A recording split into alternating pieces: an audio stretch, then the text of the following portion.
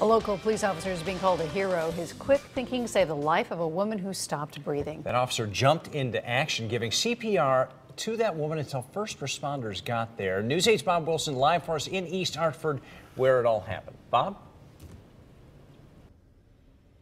Yeah, he's the officer, the right man at the right place with the right skills. He actually trains and teaches CPR, and he got to put that training into practice just this week. Officer Woodrow Tinsley had just finished up a call and was pulling into the Stop and Shop parking lot when a 31-year-old woman had collapsed to the ground, not breathing.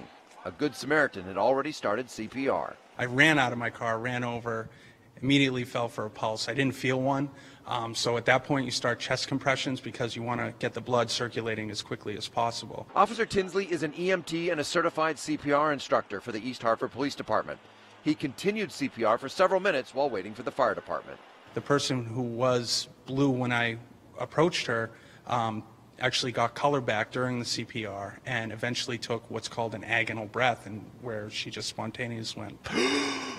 The woman started breathing on her own and her heart started beating again.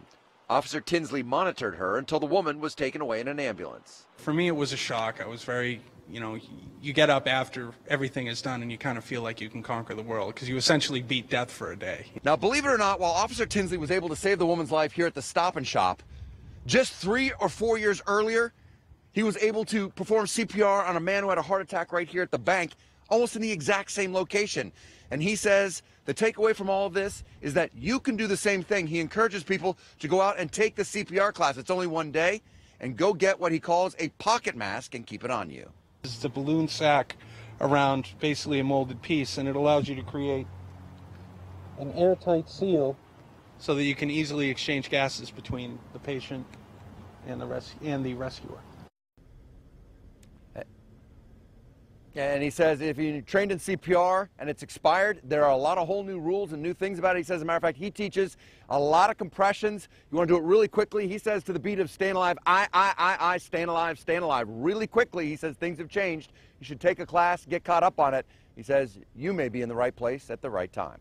I'm Bob Wilson, reporting live in East Hartford, News 8.